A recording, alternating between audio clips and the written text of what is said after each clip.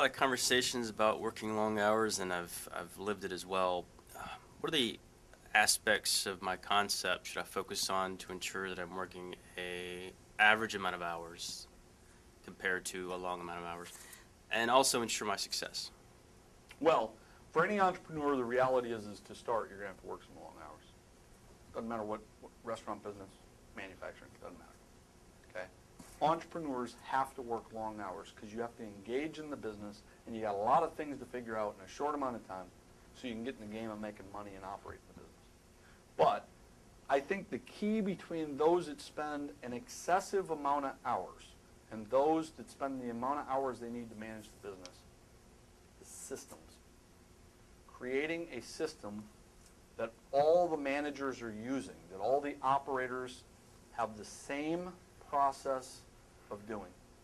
Spring training in baseball. You go to the spring training in baseball, you got the best known hitters, Albert Pujols. This guy is one of the best hitters in history. But in spring training, they have him hitting the ball off a tee.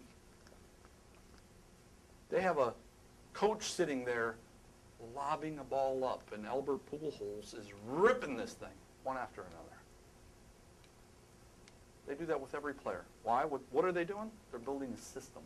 They're basically putting them through the system every spring training.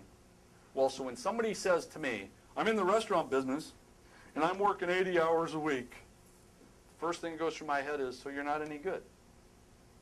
Because if you're good, you could do the job in 40 or 50 hours a week.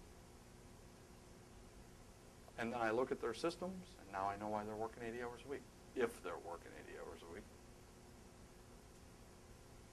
But they haven't done the spring training work to create the system so that everything becomes a process. Think about it. Of course, in the restaurant business, we have a lot of recipes. Okay? But if you got everybody making the signature dish a different way, what's the odds of that coming out consistently? Not very high. Well, the same with running a shift.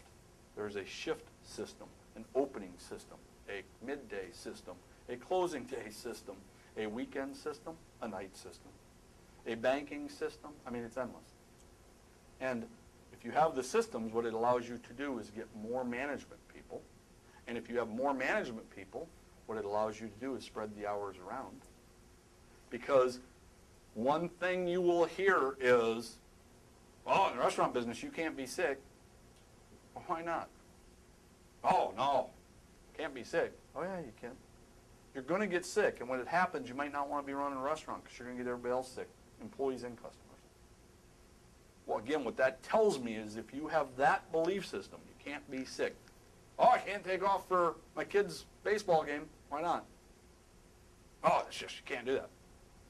That tells me is you don't have a system. See, every time you give me what you can't do, I realize you're not any good. Doesn't mean I can't make you good by helping you create systems. But ultimately it's going to come down to you're going to have to work hard. There's no way around it. But that's with any industry. You're going to have to work smart. There's no way around it.